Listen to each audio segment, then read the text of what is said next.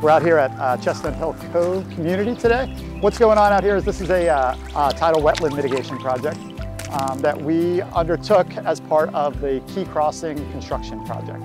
So when we put in the towers out at the Key Crossing project, we impacted some tidal waters with the foundations. So in order to offset that impact, we did an exhaustive search of various tidal wetland projects that we could engage in the Patapsco watershed.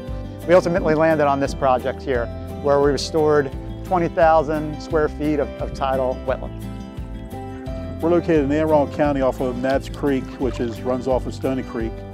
And the community has about 300 acres here, of which we have almost a mile of shoreline.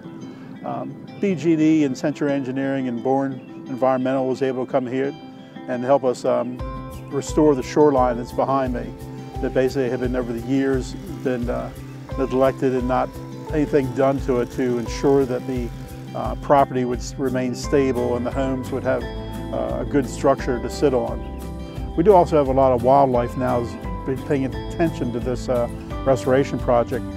We just saw a bald eagle come across, we have ospreys, we have great blue herrings, and then during the winter we have lots of ducks. And then basically earlier we saw a lot of minnows just grazing the shoreline, getting ready to breed and come out for the season.